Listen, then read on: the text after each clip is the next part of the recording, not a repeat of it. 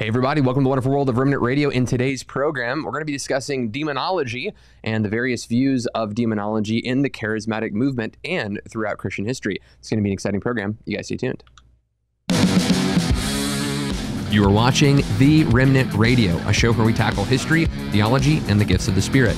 My name is Joshua Lewis. I'm the pastor of King's Fellowship in Ada, Oklahoma, together with my friends Michael Miller at Reclamation Church Denver and Michael Roundtree at Bridgeway Church OKC. We set aside time every week to discuss the gifts of the Spirit. Things like, how should we pray for the sick, and how do we interpret tongues, and should we believe all the prophetic words for the new year? If you're looking for a charismatic podcast with practitioners who are actually doing the stuff, this is the show for you. Hey guys, thank you so much for tuning into this program of Remnant Radio. It's exciting for me to be back here in the studio. Just spent a week in Breckenridge, Colorado with the family. I get to hang out with Michael Miller and his church. I got to preach there. It was a lot of fun, but I'm back in the saddle, jumping into the demonology stuff. So if you guys are new to the channel, I encourage you to subscribe, hit the like button if you like this video, share it around if it's been beneficial to you.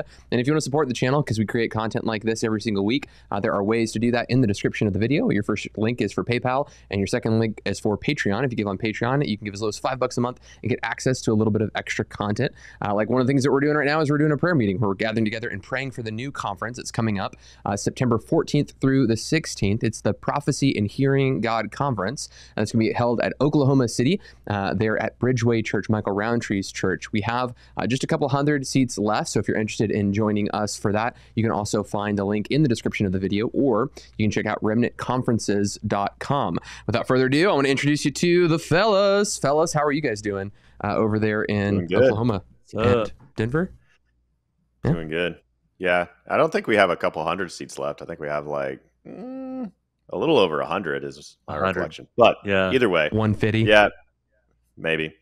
Anyway, neither here nor there. Definitely want to sign up for that. It's going to be a great conference. Yeah, doing good over here in the Oklahoma. How about you in Colorado, Miller?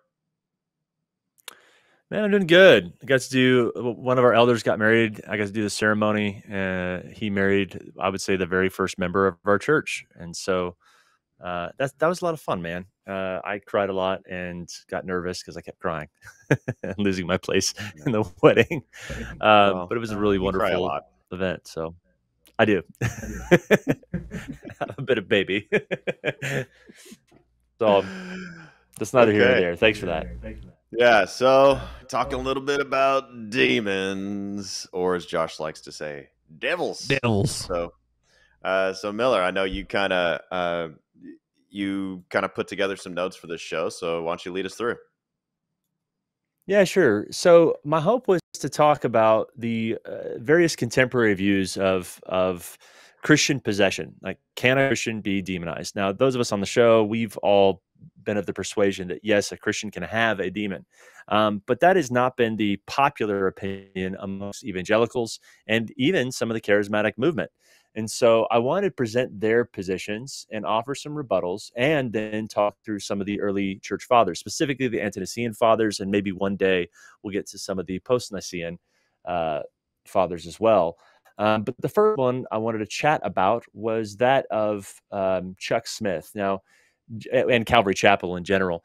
Now, just to preface here, I don't know about you guys, I used to read all the commentaries. Anytime I would go through a book of the Bible, I would get on the Blue Letter Bible page and look at all the notes of Chuck Smith's anytime he preached through a various book of the Bible, because his notes were so helpful. His sermons were so helpful. He went line by line, book by book, through every book of the Bible in his tenure as a pastor and teacher in the body of Christ. And so I've always found him to be incredibly valuable. I love the history there with the Jesus People movement. Many of you may have seen the Jesus Revolution, but I do disagree with him on his position on demonization. And so I thought it'd be worthwhile to talk about it. And again, this is one of those like tertiary disagreements. So I think it's an important one. What about you guys? Did you ever study any of the Chuck Smith stuff or know much about his history and what his contribution to Christ, the body of Christ, was? I mean, yeah, I, like you, have perused through his writings on the Bible, like more almost like commentary style. And so I found it to be pretty helpful, and read some of his stuff on end times, but I read a lot of books on that kind of deal. So yeah, so I've read a pretty fair amount of his stuff, and I know he made some great contributions to the body of Christ. I've read absolutely none of his stuff, but I would say that I've been affected by people who were affected by Chuck. So I think one of the most popular Christian YouTubers right now is a guy named Mike Winger. Mike comes out of the Calvary Chapel movement. You know, I go and preach. Miller, you and I both go and preach at Calvary Chapel, Oro Valley, there in Arizona. You know, so I love that Calvary Chapel space. I know that he was a guy that was one of the first to be charismatic and then want things to be done decently and in order. You know, my friend Jack Cultish is also a Calvary Chapel guy from his background. So I think of all of these kinds of, you know, believers, brothers and sisters that I'm doing ministry alongside, and they're still carrying along that kind of ministry of like, hey, let's do the gifts, let's believe in these things, but let's also make sure that they're done in a biblically prescribed way. So I don't have anything but positive things to say about the guy and the ripples of his ministry, as I've seen those kind of ripple effects in my own personal life in space. But I don't know the guy very well, nor his teachings or videos or anything like that. Yeah, well, his particular position on Christian possession is what I would think the wider evangelical movement's position is on Christian possession. Even though he was a continuationist, I would say his church, by and large, when it comes to the gifts, it seems to function like a conservative evangelical who's got a sort of passive approach to the gifts. And I don't want to misrepresent them in any way at all. I really do want to rightly represent it. But what I've done is I've collected a couple of quotations, one of them being from just a Calvary Church webpage, one particular church's webpage where they talk about it, and then also a quote from Chuck Smith in his sermon that series that he did in Mark, and then we've actually got an audio clip from a sermon series he did in Luke. So let's start with the first one. Josh, you want to take that one away? Reject the belief held by Pentecostals and Charismatics that the Christians can be demon-possessed. The scripture says, greater is he that is in you than he who is in the world, which makes no sense if both the Holy Spirit and an evil spirit can simultaneously indwell a believer. Christians can be attacked and externally oppressed by demons, but cannot be possessed and controlled by them. Okay. Yeah, it seems to me like the typical oppression. Christians can't be possessed, but can be oppressed. Which again, that was my Bible church. Michael, you went to was it a Baptist church in college, right? When you became a Christian? Mm-hmm. Yeah, I did. Was this sort of their position as well? Their position was, we don't talk about this. So I went there 4 years and no one ever talked about demonization at all. So I don't actually know what their position was. I know that when I first started exploring a little bit of gifts of the Spirit stuff, there was a lot of caution expressed toward me. And then whenever it like the rumor spread that I had graduated college and joined Jack Deere's church, some people were like, "Oh, what are you doing?" You know, so I imagined that there's probably just kind of a non-position and a simple assumption that Christians can't be demonized, and that probably if it ever happens, it's somewhere in Africa where there's a witch doctor or something like that. But certainly no one's ever put any sort of like theological language to a position, at least that I encountered at that church. But it was a very awesome church that really blessed me and all those things. But demonization was just not a conversation. It was definitely the position of my church. I mean, I grew up in the Assemblies, and every Assemblies of God church, they hold the 16 fundamentals, and there are position papers. I think we're actually going to read one later on the demonic. But generally, the Assemblies of God, they will agree to those 16 fundamentals, and then they'll have varying positions within their movement. Like some will run their church on apostles and prophets, and others completely reject that kind of notion of hierarchical systems. So the denomination as a whole only really has, you know, these core 16 areas that there has to be agreement on. And then there's a lot of like, hey, this is the position of the denomination, but each local church is going to have a different belief system when it comes to these things.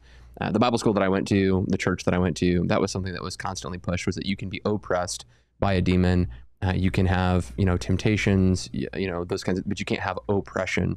And I would even say that when— You mean possession. You right? can't have possession. Yeah, oppression, but not possession. But what's difficult about that is, like, I would even think in terms of like sickness being an oppression of the demonic, right?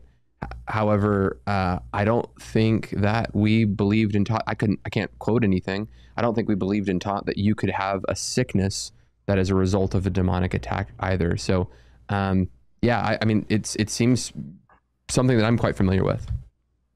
Yeah, so okay, let me just read this next quote this is from Chuck Smith himself, and then let's play the audio clip because he's going to describe what he means by oppression and how the demonic interacts with within the life of the believer.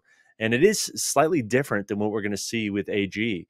AG will say similar kind of language about oppression and possession, though they allow a bit more room on the oppression side for a person who is a Christian to be even more afflicted or oppressed, so to speak.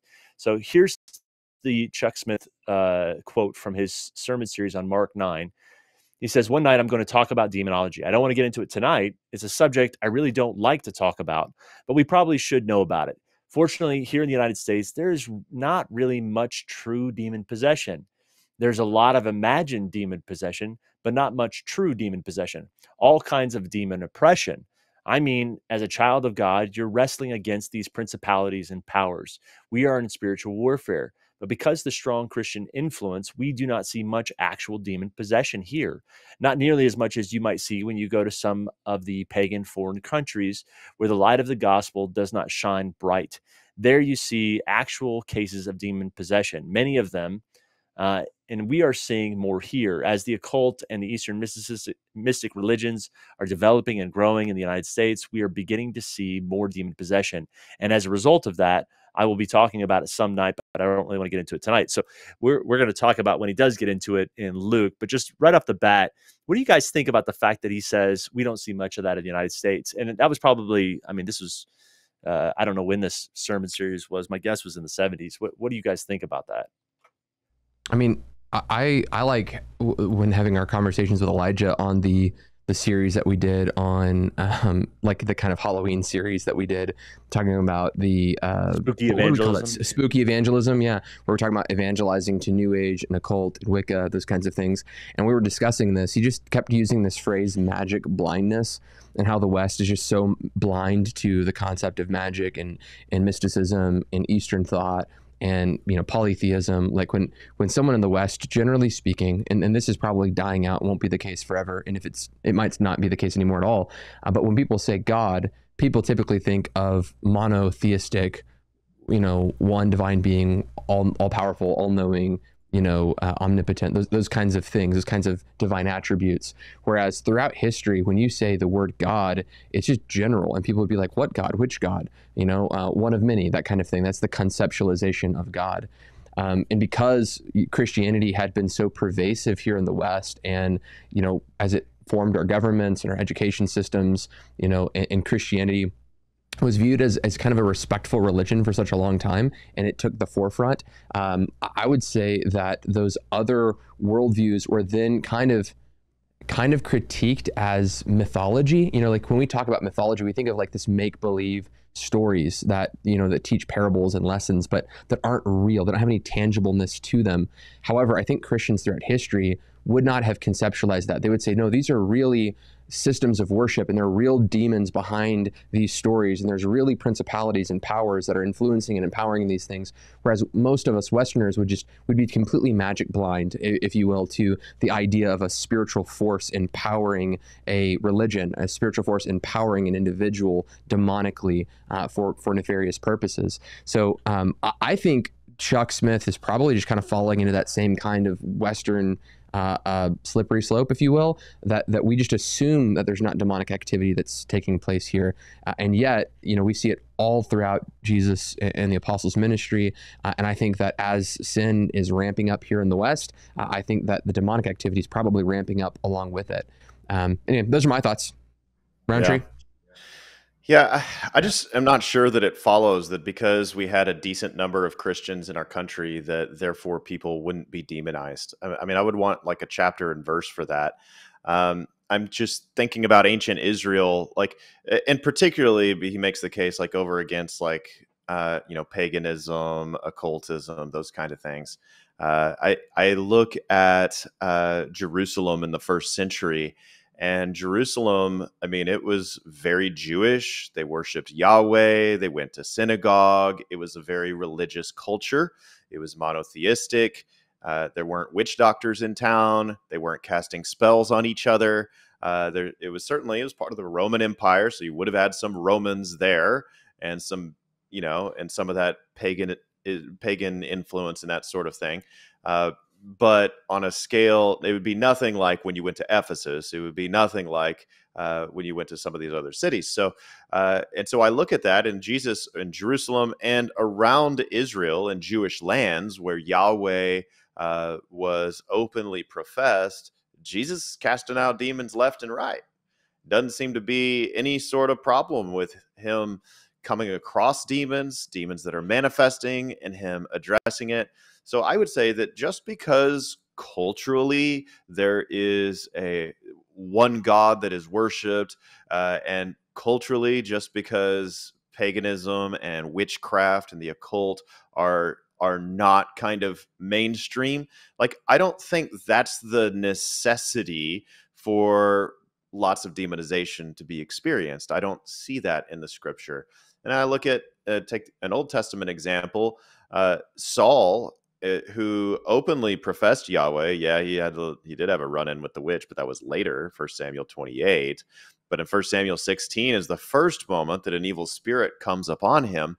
And this is somebody that, again, openly professes Yahweh in a culture where Yahweh is proclaimed and so on. And he gets radically demonized. Why? Well, you find out in 1 Samuel 18, 9, and 10. And the reason is that Saul turns a jealous eye toward David. So I would make the case that sin is what opens the doors to demons. And he seems to make the case that only the occult, like a similar case, but the only open door he sees is the occult. And I would say you're underestimating the devil if you think that's his only like parlor trick there. Devil has a lot of tricks in his arsenal, and he'll get in through any sin whatsoever. When I teach on demonization, one of the things I'll do is I'll walk through the armor of God, and I'll say that anywhere that we have a hole in our armor subjects ourselves to demonic forces. And so whether that be the breastplate of righteousness, the helmet of the hope of salvation, the shield of faith, etc. And so I would say that sin generally is the open door, not just the occult, number one. And number two, not just what the national culture seems to be and support, because more important than that is, am I walking in holiness? Am I walking with Jesus? Am I wearing the full armor of God? And if so, I'm protected from demonization. And so that's how I would kind of think through that one. Roundtree, do you think that that could be, because my perception of it was that the culture of Westernization had caused him to have magic blindness, is I think the way that I articulated it.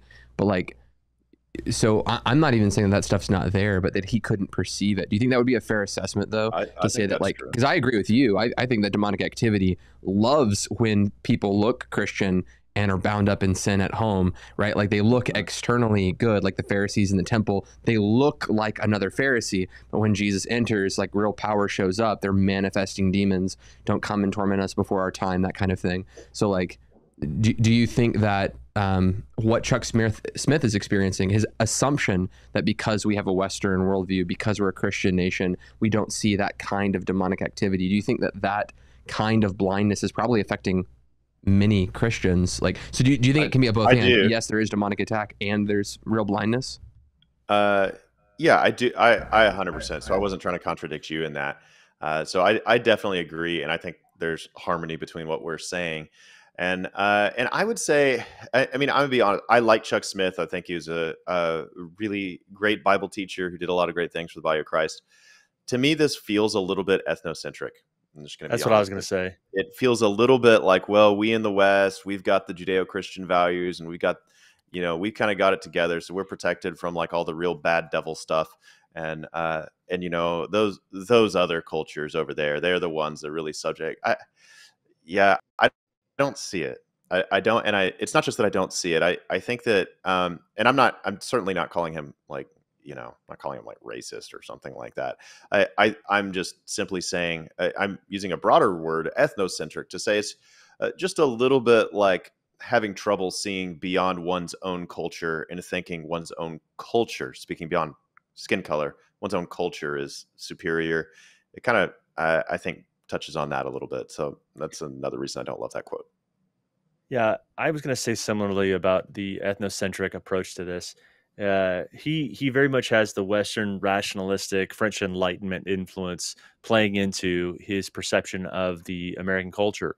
But on top of that, I think Josh, you mentioned magic blindness.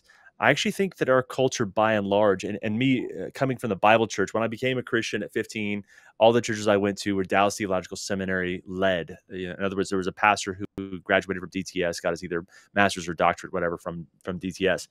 And in those churches, it was the same kind of blindness. Like we would talk about the oppression that would sort of come from outside, and we'll get into that in the next quote. But by and large, I think the devil in the Western culture is hidden in plain sight. We're so used to just seeing the world around us that we can't see that there's something demonic behind a lot of what is being orchestrated, both in believers and unbelievers' lives. And I don't think we, by and large, have been taught how to cast out demons. That's not been a part of our worldview. And so we're quite blinded to the supernatural world in a general sense, not just magic per se, but supernatural blindness. But let's read this next quote, or let's play this next voice clip of him actually explaining a little bit more about what oppression is. He reemphasizes his position, but then talks somewhat about oppression. Principalities and powers. They can oppress the child of God. They can harass the child of God. They can make you feel miserable. They can make you feel sick and logy. They can make you feel depressed. They can fill you with anxiety. But I do not believe that there is any basis in the scriptures to believe that they can actually possess the child of God. Though they may oppress you, they work from the outside. They cannot come in and possess you, because what fellowship hath light with darkness? What concourse hath Christ with Belial? But even from the outside, they can do a pretty thorough job of making life miserable for the child of God. And we are told in the epistle of James that we should resist the devil and he will flee from us. And we are to draw nigh to God and he will draw nigh to us. Many times as we are engaged in a warfare against these spirit forces, one of the problems is our failure to recognize the source of our problem. We are so prone to think, man, I just feel horrible today. Man, do I feel miserable. You know, we're just grumped at everything and everybody. Not recognizing that it's a spiritual warfare. And because of our attitudes, we get everybody on edge around us. We can stir up the whole family. We can get everybody sharp-tongued and cutting each other, you know, because of our miserable attitude. Because we are being spiritually harassed by these. I cut the clip a little too early. Okay. He's going to say these demons or spirits. So I'll have to, in post, add the rest of that clip. You know, I think he is using this quote in 2 Corinthians 6 about Christ not having fellowship with, you know, these other spirits, these demonic powers. But I think he's kind of reading it. And I don't, again, Chuck Smith is a brilliant pastor. I'm not trying to like throw shade. I think he's reading it incorrectly. I think it would be the equivalent of me saying on a Sunday morning, you know, Christians don't get divorced. Christians ought not to get divorced. You know, what business does a Christian have getting a divorce? Does that mean that Christians can't get divorced? Well, no, actually, we see Christians get divorced all the time. They have faith in Jesus. They believe in him as their Savior and their Lord. But it's a principle that something ought not to be done. That's the way that I'm speaking of it. You know, you ought not to get a divorce.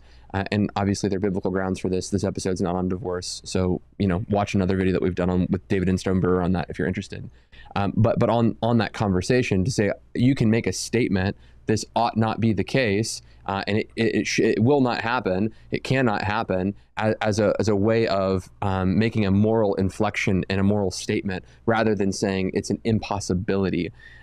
Because again, I'm reminded of Peter, right? Who do you say that I am?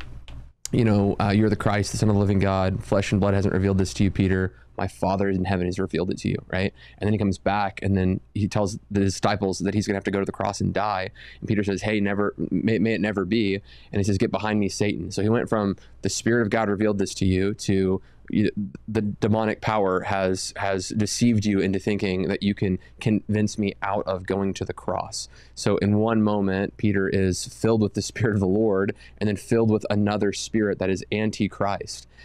So in that moment, if you will, both are influencing this man Peter, which I think is what Chuck is saying should not be done, cannot be done. But maybe I'm making more of his point than he is saying, because he's talking in terms of oppression and possession. Miller, do you want to weigh in on any of that? Sure. I just want to summarize sort of what he said. Is he sort of labels oppression as it can cause you to be depressed, it can cause you to be anxious, it can even cause you to experience sickness, but he doesn't elaborate on what sicknesses qualify as demonic in nature.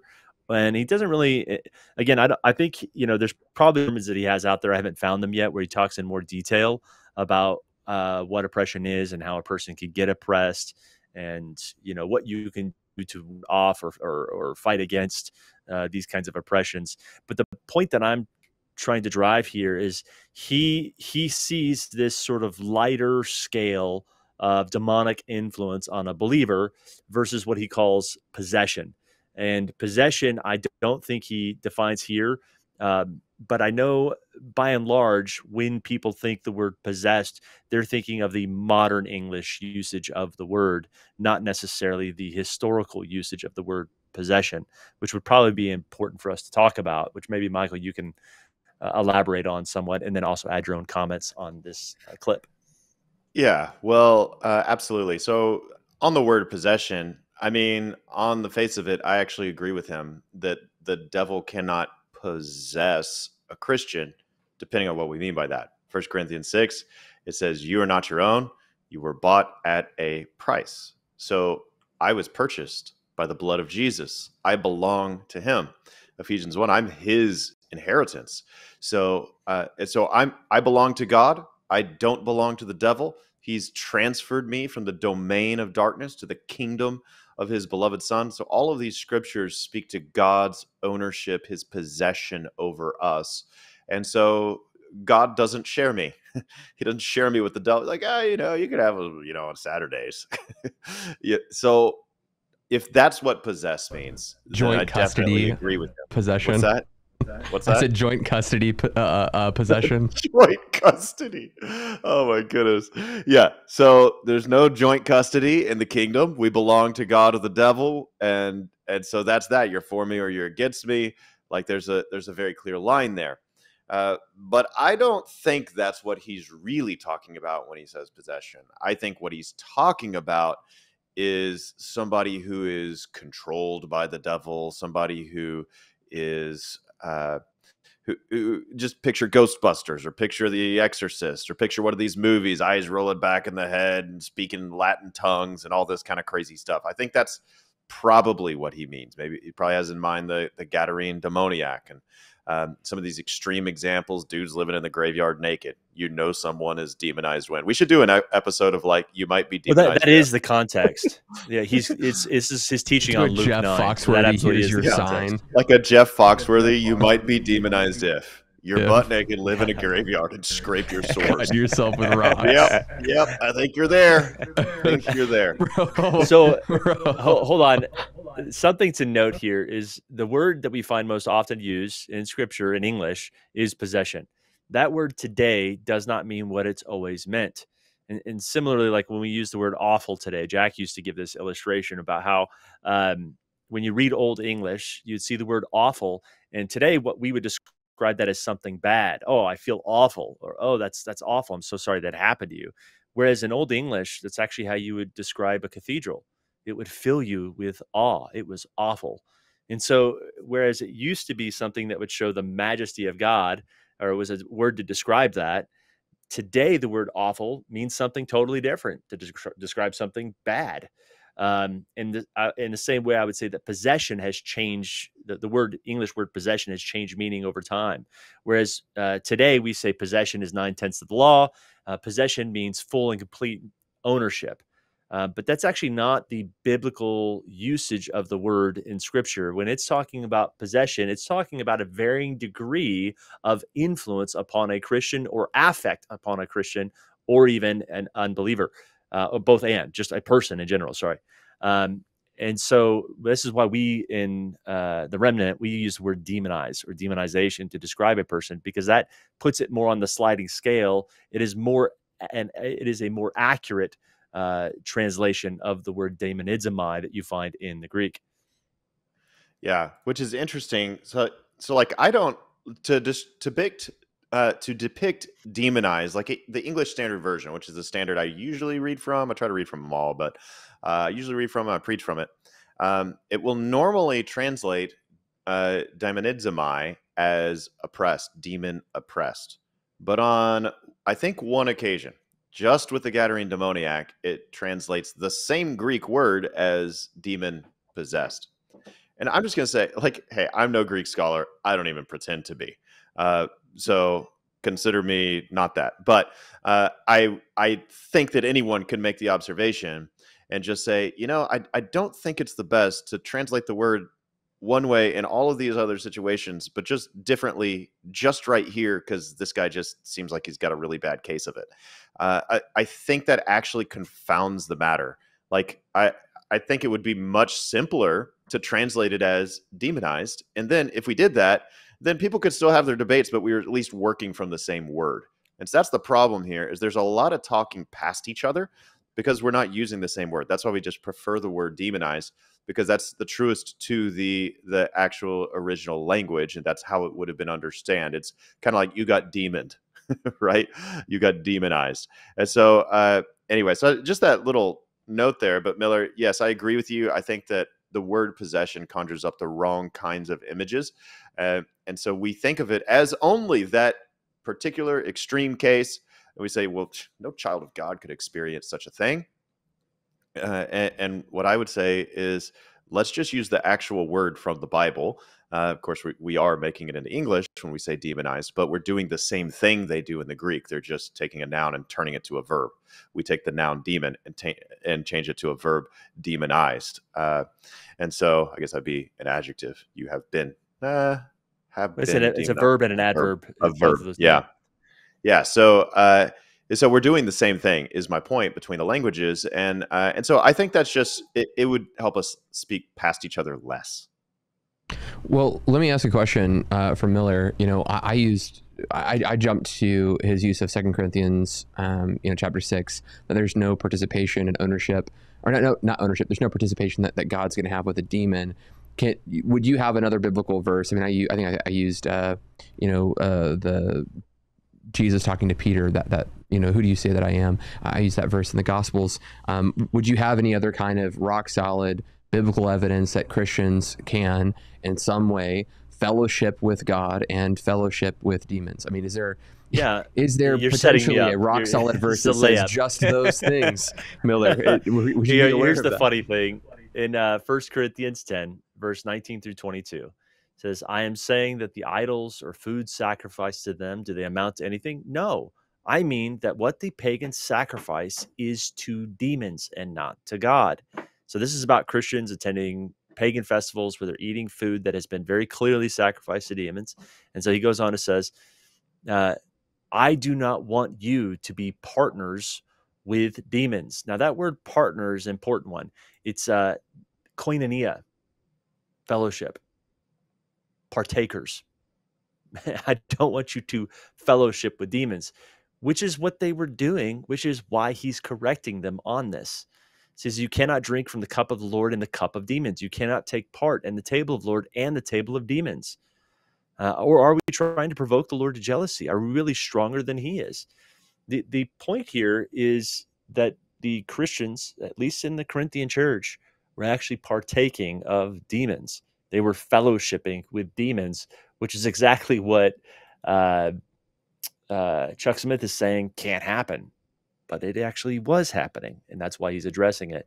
And it's not just happening here. You see a lot of other verses in the epistles talking about, hey, I don't want you to practice these things. And he mentions perversion, immorality, and greed. And then he says, which amounts to idolatry. So what does that mean then? It does seem that Christians can do these things, and these actually are opening them up to demonic influence on some sort of scale. Okay, so Miller, you've talked about the Chuck Smith. We've kind of, let's say that we targeted Chuck Smith, but like that seems to be one of the rising voices in the charismatic space, saying that that Christians can't be demonized. Now, this is not an exhaustive study. We haven't like tried to track the historicity of when Christians begin to say that Christians can't be demon possessed. But I would venture to imagine, this is a speculation. Oh, at best, so I think take this as a somebody grain of has salt. tracked it. I think Hollywood wasn't the first to sort of think these things. A lot of this doesn't come from church history, church fathers, either Antecedent or post-Nicene or medieval. It all starts after a good bit after the Reformation, and particularly after the French Enlightenment. That's when you start to see a desupernaturalization or a supernatural blind spot begins to develop in the Western world, and It's like a that's materialistic kind view. of. Yeah. So historically, the church has actually always believed Christians can have demons. And we're going to show you a lot of both. I mean, we're just going to give you some of the early church fathers here in just a minute. But before we do that, we should go to the AG stuff. Yeah, Roundtree, I'm curious. Could you maybe read the quote from the Assemblies? I'm interested. I've never read their position paper on the subject of being demonized, and having been raised in an Assemblies church where people said, "Hey, you can't be demonized," I'd be curious what the official position paper is. All right, you got it. Here it is. It says, the conflict between the believer and demonic forces can be understood as a spectrum of demonic influence, ranging in the degree of domination over a person's life and in the variety of aspects of life where demonic control has taken place. The impact of demonic powers may be slight and almost undetectable. If one repents, forsakes their sin and carnal activities, resists temptation, call upon the Spirit to cleanse and deliver, victory and freedom will be obtained. The extreme influence of the demonic could be called possession, in which a person is controlled by demonic forces who manipulate the individual's body, mind, and spirit for their destructive purposes. This extreme case of demonic control is indicative of continued movement away from and abandonment of a personal relationship with Jesus. The believer should gain victory in the spiritual conflict, but well before this extreme, and not be subject to it. While believers will engage in spiritual warfare and will be oppressed, they cannot be possessed by the demonic forces. And then it goes on. With demon possession, the power of Satan takes control of the center of an individual's personality. In such lives, demons can manifest themselves through temporary changes in personality, speech, bizarre physical behavior, physical and mental affliction, and self-destructive tendencies. Okay, so there you go, fellers. What do y'all think? Do you agree? Are you Miller? Assembly of God How is on that different than what Chuck Smith said? The only difference, well, in this particular quote, I have another one that I didn't put in the notes, but I don't see much difference here than what Chuck Smith wrote, except for he is talking about Christians being oppressed, and I think a little bit more, how do I say this, on more of a spectrum is a better way of putting it. With demonic possession, though, I mean, it does seem like he at least defines what he sees as possession, and he would say, "Hey, here's the cases of possession." So he's now sort of differentiating between what oppression and possession looks like. He would probably say oppression looks a lot like, or this person who wrote the position paper of the AG, and AG would agree. Oppression looks a lot like what Chuck Smith described, but here's what possession looks like. And he mentions changes in personality, speech, bizarre physical behavior, physical and mental affliction, and self-destruction tendencies. Now, again, another difference here is that Chuck Smith would say we don't see this often. And if anything, it's usually just mental disease, where and as being misdiagnosed by Christians as demon possession. Which again, to me, shows some of his ethnocentrism. But here they're saying, well, that kind of stuff could also be demonic. That's about it. Yeah, and I think too, just when he talks about this temporary changes in personality, speech, bizarre physical behavior, whatever, like I just don't see a biblical reason to limit that to possession. Like, give me a chapter and verse that says, hey, only if you have a legion of demons living inside of you, making you scrape your wounds, the living butt naked in the tombs, only then we have crazy manifestations. It sounds, I don't know, because I can't imagine every person in the Assemblies of God believes this. I know it's their position paper, but the thing is, if you have a lot of experience with casting out demons, you just won't say that kind of thing, because you'll just encounter people who love the Lord and are good people, but somewhere along the way got demonized, and they exhibit those crazy manifestations. What do you do in that situation? Do you just deny reality in front of your eyes? Or are you like, well, they're foaming at the mouth and talking in a strange voice, but I just know this person to be a godly person, so it couldn't be a demon. Let's just call the ambulance. I mean, like, what do you do? I think what you do is you address the spirit is what you do. And so I don't know. I can't imagine that everyone in the Assemblies of God believes that. But to your point, Miller, this came straight from a position paper. So, well, and not just this position paper, but I've actually been to churches that were AG. They've had me come teach on healing. They wanted me to teach on healing and the miraculous. And I just prepped them on the front end. I said, guys, if you really want to see this stuff, you have to cast out demons. And they're like, well, you don't believe Christians can have demons, do you? And I go, absolutely. The vast majority of people I get set free from demons are actually Christians because they're willing to repent from their sin. Whereas people who are not Christians, they're like, well, no, I love my sin. I don't want to get rid of that. Yeah, and the non-Christians don't have a belief in the supernatural or anything. So they're, I mean, it'll happen. I mean, Christians will be just very open to receiving that kind of ministry. Right. Non-Christians, not so much. And oftentimes, I'm sure you've experienced this, Miller.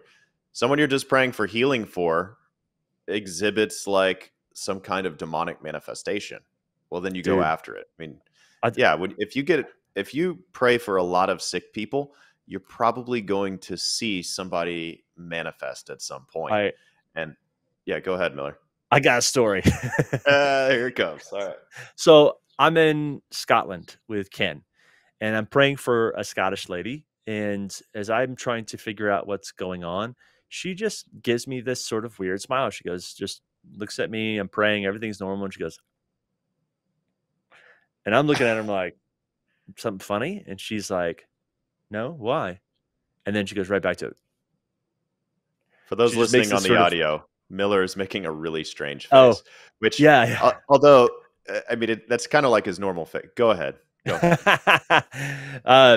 My point is, but the interesting thing was her sister was standing there, and she looks at her and goes, "That's not my sister." And I go, "Do you realize that you're making a face, sort of a maniacal smile?" And she's like, "No." She had no idea she was even doing it. But her sister looks at her and goes, "That's not my sister. She never makes that face." And so now I know what I'm dealing with. But that's the crazy thing is most people who are demonized, they may exhibit certain behaviors, or expressions. They have no idea they're even doing it. It's blinded to them as well. And here's the thing that I know of, there was no other real dramatic manifestations of this demon. And this is what I was trying to say. Sometimes these things are hidden in plain sight, but this woman was a believer in Christ. Right. But if you had had a theology that told you it's impossible that this is demonic, you really would have just proceeded and ignored a demon. Like that's not a good thing to do. Ignoring a manifesting demon is just usually unadvisable. It's spiritual neglect. Is what I would say. It's spiritual neglect. Now tell me, so you cast the spirit out, Miller? Actually, I didn't. And the reason why is because she didn't want it to go. It was protecting her. So expand on that. Let me kind of jump in on that because Roundtree, you gave an option of like, hey, you're just going to ignore this demonic manifestation. In my experience, and I'm not trying to paint a big broad brush with people from the assemblies. I have great respect and love for my Pentecostal brothers and sisters out there. So no shade whatsoever. But I think many of them would say, well, if a Christian can't be possessed and we're seeing this manifestation, we wouldn't pretend that this manifestation isn't demonic. In fact, what we would do is just say, well, they probably lost their salvation, right? So the conversation of, well, I really have confidence that Jesus is my Savior. They'd have a profession of faith, but they would say, well, yeah, but many people are going to go before Jesus one day saying, Lord, Lord, didn't we do these mighty miracles in your name? And he doesn't know them. They're living in lawlessness. They're practicing sin. That's the reason they're bound up in demonic activity. They're not letting Jesus be their Lord. They're rejecting him as their Savior. They've fallen from grace. They're not Christian. So they believe that they're a Christian, but they've been deceived. They don't really know. So there really is a demonic activity that's present. Yeah. The Chuck Smith crew, and I know this because I've actually had this happen, they would say, well, it's not a demon. It's got to be a mental illness because I know you. I baptized you. You're a Christian.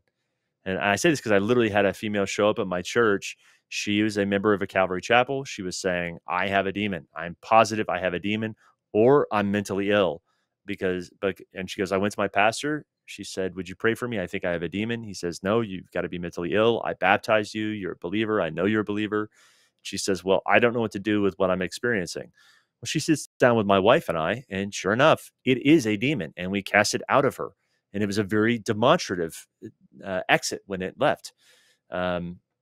So I think you do see what Michael is saying. That does happen in the Calvary Chapel circles. And I would agree with you in the AG church. They would say, oh, you must have lost your salvation. We need to get you saved and baptized again. Yeah. Well, and I mean, that's a great point, Miller. That's probably what a lot of them would say. And again, love my AG brothers and sisters. I would say that it seems possible to me that your theology about whether a Christian can be demonized is leading you to make pronouncements over people's eternal salvation in that scenario. Like, what if they actually are saved? Like, what if this is someone who's like, I profess Jesus is Lord, I love him, I follow him. And you can always say, well, they're the Matthew 7 person who says Lord, Lord, but doesn't actually know him. I don't know. I don't like a situation where I'm forced to just tell somebody you're not an actual Christian, even though you say and act like in every way that I know of that you are. Right. So I don't love that. But Miller, come back to the story. So you didn't. I want to steel man the Pentecostal too, just for a second, because again, I don't think any Pentecostal would look someone square in the eye and go, you're not saved, and therefore you're not saved. They would pastorally care for that moment, and they would be like, hey, so you've got this unrepentant sin that's in your life that's causing you to be demonized. Would you repent of this sin? And they would probably lead them in a prayer very similar to one that you, me, and Miller would lead them in, and have them repent of their sin and confess faith in Jesus and pray for them, cast out the demon. And then they would just pastorally kind of instruct and, hey, you need to pursue, your faith in Jesus. You need to be devoted to him and faithful living. They would pastorally kind of shepherd them. They wouldn't be like, hey, you lost your salvation, you're damned. Like, they would be like, hey, this sin is bad, don't do it, and don't continue in sin unless something worse. They might be thinking it though, Josh. Like, they're definitely thinking it. Like, I'm not saying. I just want to be clear. They're not pastoring it. Like, it's not like spiritual abuse. If you know how to shepherd a situation, you can have, say, a certain theology and still like treat people with kindness and respect. So, point taken. Well, I agree with you. For the record, you can also have a position that we have, which is that Christians can be demonized. Oh, and by the way, if you believe that, then you're also going to be able to agree with 1,500 years of church history. Conveniently enough. Conveniently enough. And conveniently enough, we have examples of the universal agreement of the early church fathers on the idea that Christians can be demonized. Anybody who writes on the topic seems to take our position on it. And so for that, let's go with the first quote that I have, which is from Asterius Urbanus. I don't know how to pronounce these Latin names, but AD 232. Yeah, AD 232. Michael, you want to go and read it for us? Okay. He's talking about the Montanists. He says, this cult, they say one of those who had been but recently converted to the faith, a person of the name Montanus, when Gratus was proconsul of Asia. He gave the adversary entrance against himself by the excessive lust of his soul after taking the lead. And this person was carried away in spirit, and suddenly being seized with a kind of frenzy and ecstasy, he raved and began to speak and to utter strange things, and to prophesy in a matter contrary to the custom of the church, is handed down from the early times and preserved thenceforward in a continuous succession. And among those who were present on that occasion and heard those spurious utterances, there were some who were indignant and rebuked him as one frenzied and under the power of demons and possessed, he went ahead and used the word, by the spirit of delusion.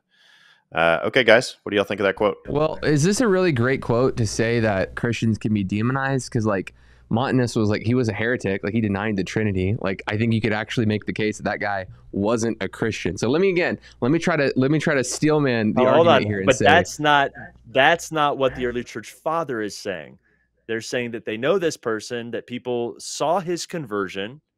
And so that's the record. So we either have to say that their perception of him becoming a Christian was never accurate, or that he was not demonized and it's just a mental illness. But either way, what you're doing from the very outset is discounting their perception of what was going on with this person. No, I disagree. I think this actually affirms the Pentecostal perspective. And again, I'm not trying to side with the Pentecostals, but I'm saying, but hear me out. They're saying this guy was a real convert, and then he lost his faith because of his beliefs, and then was demonized. Like that actually affirms the Pentecostal position, right? No, what they were saying was that he was a believer. He began to prophesy in a fashion because he was demonized. And then after that, he starts creating a cult movement known as the Montanus. So the order here is not the same as you're describing. Oh, okay. I misunderstood the quote too then. Yeah.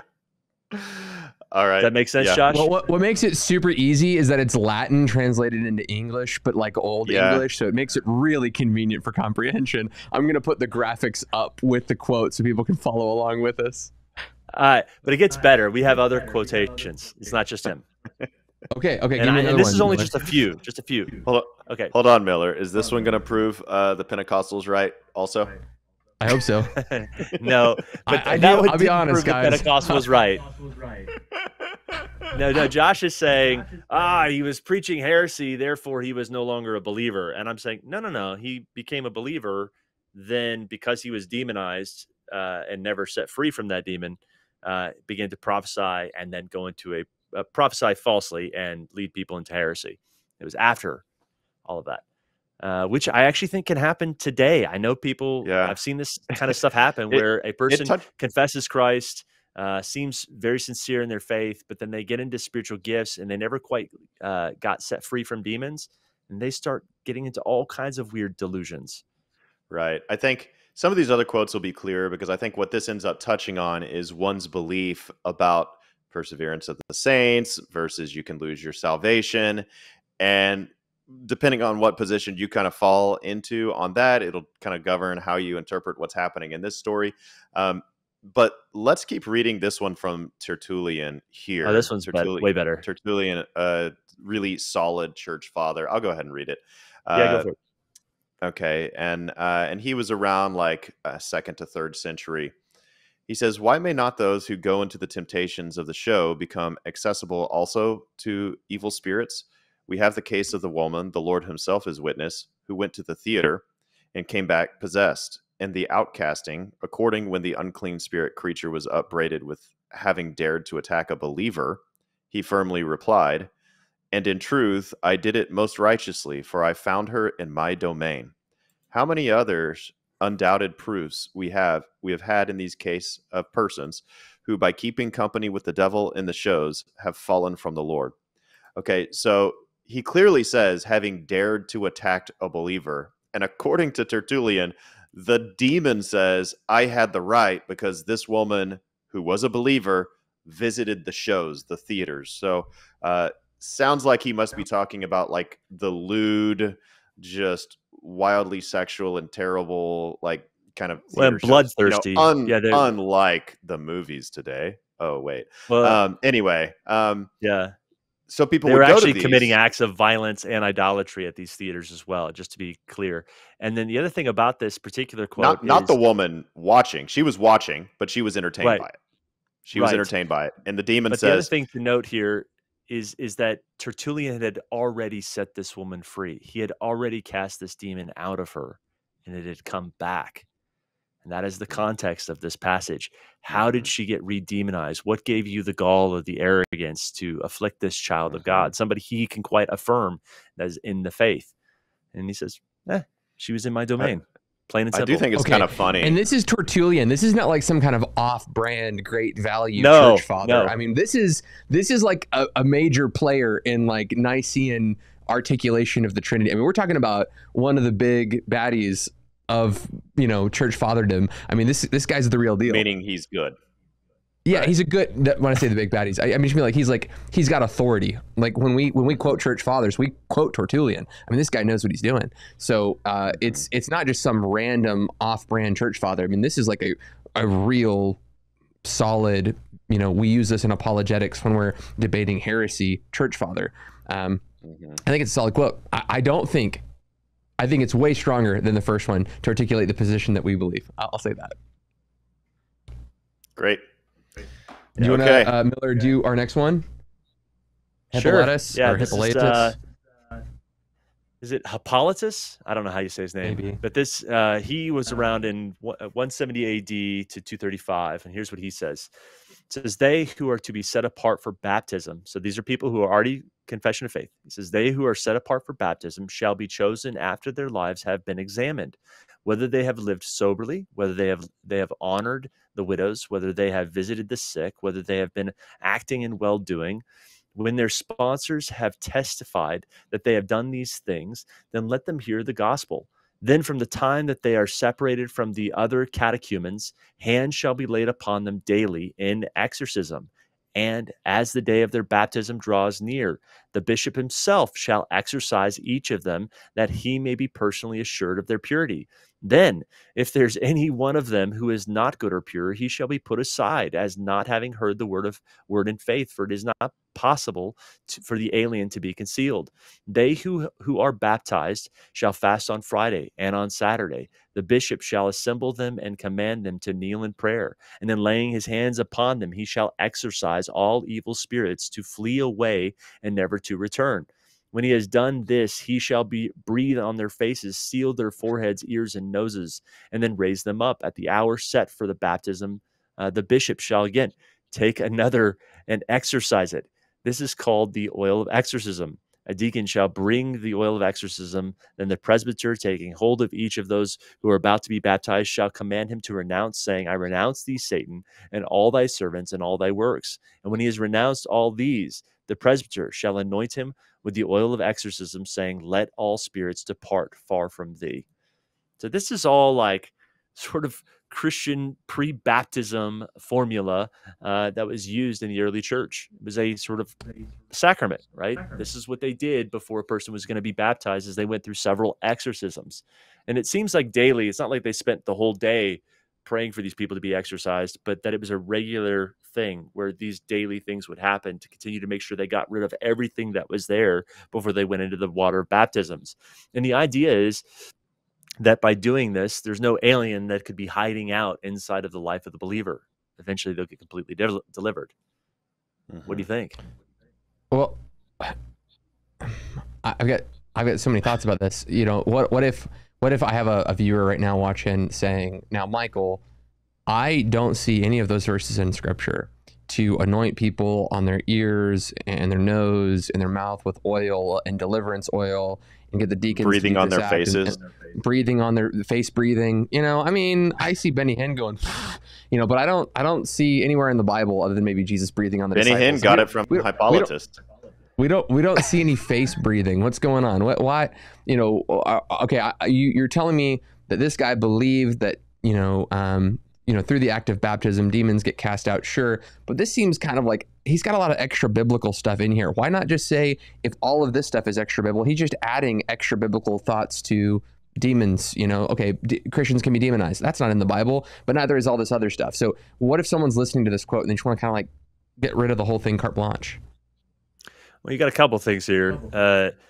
One, it represents that the early church belief that if this was standard church practice, then they clearly believed that Christians could be demonized. That's the main point that we're trying to make, not necessarily endorsing all of the other practices. But here's the other thing about it. I would actually say that some of these practices are biblical. Anointing with oil, we see that in James 5. And it does seem to be some connection even there with healing and sins, which would include probably demonic spirits. We also see the anointing of people in oil in all other kinds of manners, not just with healing. Then when it comes to the breathing on their face, I'm not sure. My best guess is John, at the end of John, when Jesus breathes on the disciples, that actually is what the early church was practicing. It was similar to what the Lord did himself with the disciples.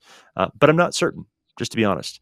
Yeah. But either way, just because you see other practices that you go, well, I'm not used to that. I don't see that in Scripture. That doesn't mean that this quote doesn't clearly prove that the universal belief in church practice was that they did believe Christians could be demonized, and it was normative practice to exercise Christians before baptism. Here's what's crazy to me.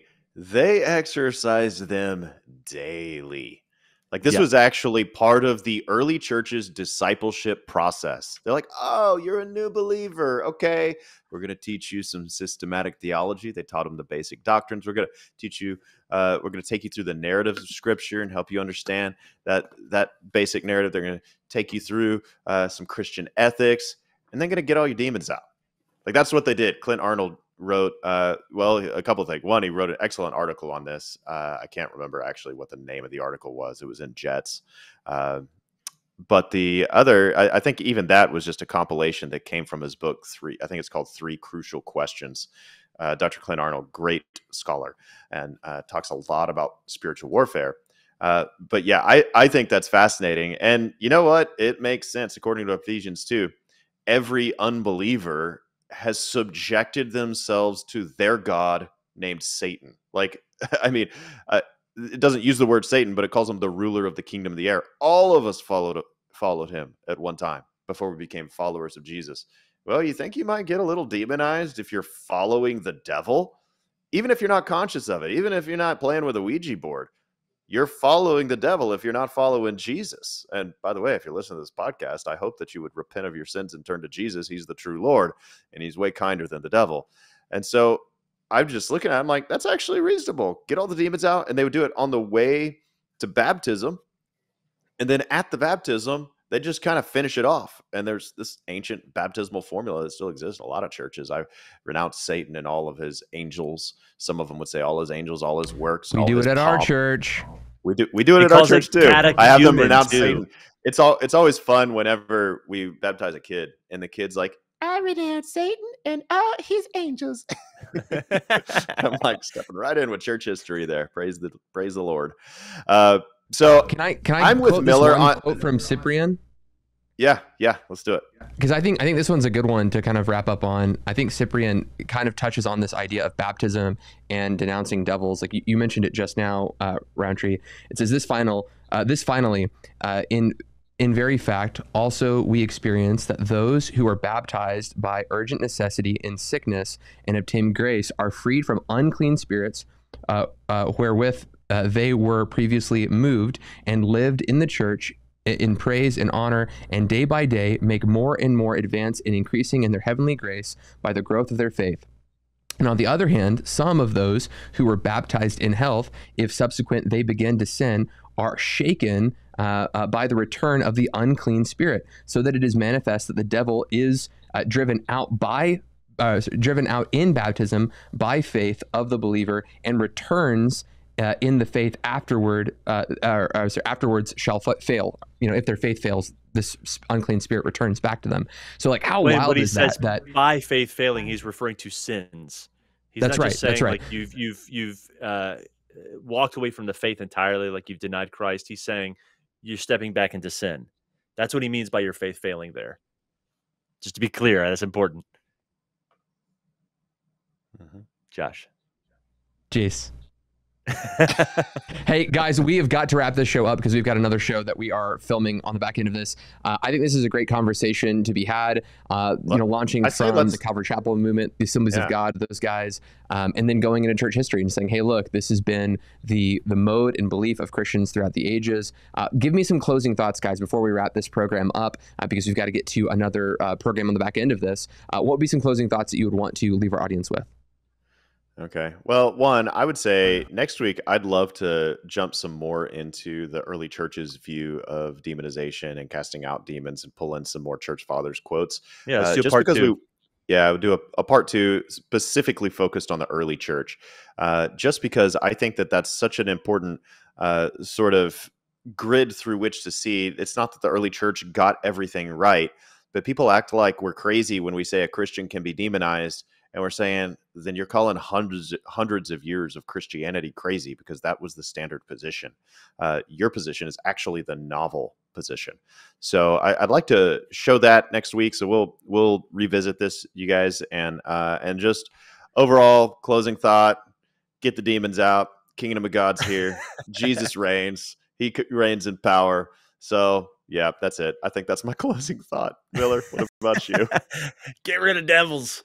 That's right. The closing thought is, I know that there's probably a bunch of naysayers on this saying, but show us the scriptures. Well, just to be clear, that wasn't the intention of this episode. This episode was really about addressing contemporary views and how does that line up with history. But if you want scripture, we've done other episodes on this. Can a Christian be demonized? We have multiple episodes where we've talked about this. So please go check in the video link, specifically under the playlist. I think spiritual warfare or something like that, Josh, you might be able to clarify. But we have a lot of episodes where we talk about, do the scriptures defend the position that a Christian can be demonized? And we would say, yes, the scriptures do. And we've tried our best to prove as much. That's good. Yeah. If you're going to build a theology on something, experience is going to be probably the bottom of the barrel. You definitely want, what does the Bible say? You want to say, what has the church been saying throughout history? And then finally, under that, you can say, does my experience line up with what the scriptures clearly articulate, what has been said throughout the church age? And does this line up with my personal experience? That would be the kind of, if we were going to create an apologetic argument for why we believe Christians can be oppressed, possessed, we would go to that kind of tiered system. We would encourage you to approach that tiered system the same way. What do the scriptures say? What does church history say? And does that line up with your own personal experience? We'd hope that would encourage you as we're kind of walking through history. And then maybe, push yourself to be in dark spaces. Go to places where the oppressed are and see if your experience lines up with it. So thank you so much for tuning in to this program. If you enjoyed this conversation, hit the subscribe button, like this video, maybe share it around to those who are out there in your space, who you think are demonized. No, I'm just kidding. Anyway, thank you so much for tuning into this program, and we'll see you next Monday and Wednesday from 4 to 5 p.m. Central Standard Time. Also, I'd really encourage you, check out the conference at remnantconferences.com. Spots are going quick, and you might not have a ton of time to register, even at the time of taping of this video. We don't know how many people are going to register, so I would really encourage you, go check it out. Register, remnantconferences.com. A link can be found in the description of this video.